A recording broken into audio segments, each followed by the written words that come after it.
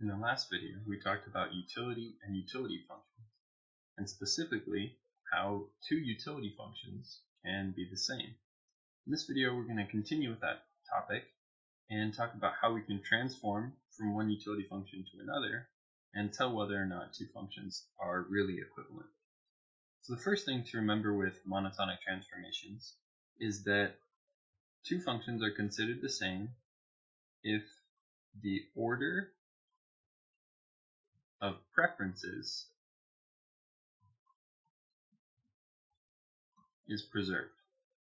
And that means that the choices that I would make, or the bundles of goods that I prefer, are the same under the two different functions, then those functions are equivalent and represent the same preferences.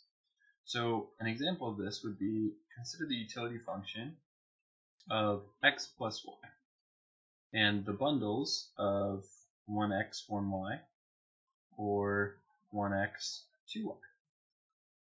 It's easy to see that this bundle would give a utility of 1 plus 1 equal to 2, and this bundle would give a utility of 3. Now what if we consider the utility function that's equal to 10 times x plus y?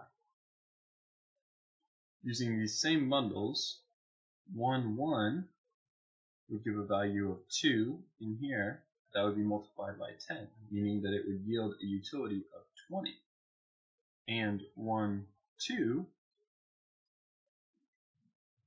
would give a value of 3 times 10, which would yield a utility of 30.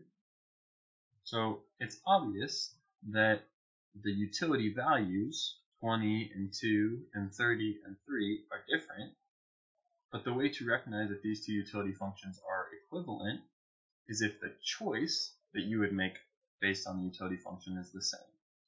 And in this case, I would choose this, and in the case of the utility function with the 10 multiplied in front, I would also choose the bundle that had 1x and 2y. Now for these two utility functions to be considered the same, I would have to make the same choice for every possible bundle.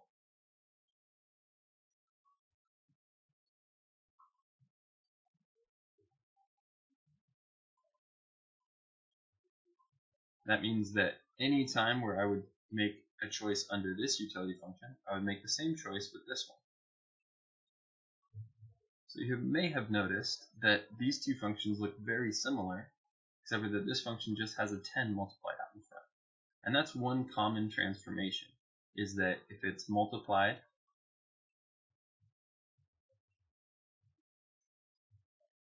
by a constant, it's likely an equivalent function. Another common transformation is if it is raised to some power.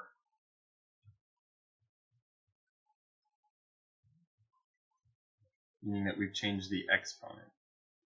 And the third one that's common to use is a ln, or natural logarithm.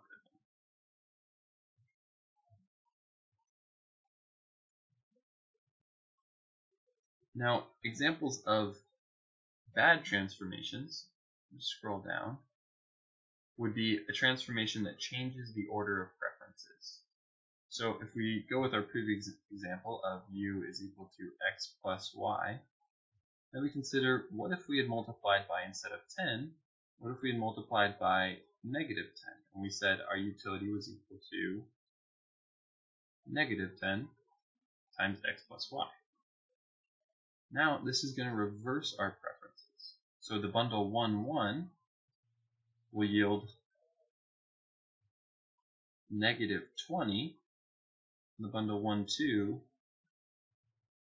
would yield negative 30. And since negative 30 is less than negative 20, this would change our preferences to prefer the bundle with 1, 1, meaning that these two utility functions can't be the same. Another example of a bad transformation that you should be able to tell because the preferences change is, what if I had a utility function that was very simple, that was just equal to x? I was just as happy as however many x I got. For the other, if I raise it to a power of -1, then this would be equal to 1 over x. And now, if I had the option between 1x or 2x, with this first one, I would clearly choose 2. But with the second bundle, 1x would leave me 1 happy, and 2x would leave me only 1/2 happy, meaning that I would choose to have just 1. So in both of these cases, we have a good example of what not to do, and that's multiplying by a negative or raising to a negative power. Usually will flip the preferences on their head, making them no longer the same. But there is a way that we can check and see if a transformation is a legal monotonic transformation, meaning we can check and see if the functions are the same. So let's take some function. We'll do 2x times y.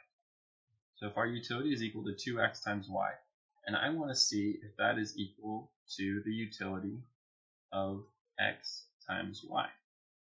Now the way I'm going to do that is find what we call the g of u function, or the transformation that takes place moving from this function over to that function. And in this case, we can see that we lost the 2. So moving from here to here, it was divided by 2. So that means our g of u function is equal to 1/2 of u, which is another way of saying that our original u was divided by 2, and that is our new function here. Now the way that we test after we have written g of u to see if it's a monotonic transformation is we take the derivative of the g of u function with respect to u. And in this case, that's going to be equal to just 1/2. If the derivative of the g of u function is greater than 0, it means that yes, it is a monotonic transformation.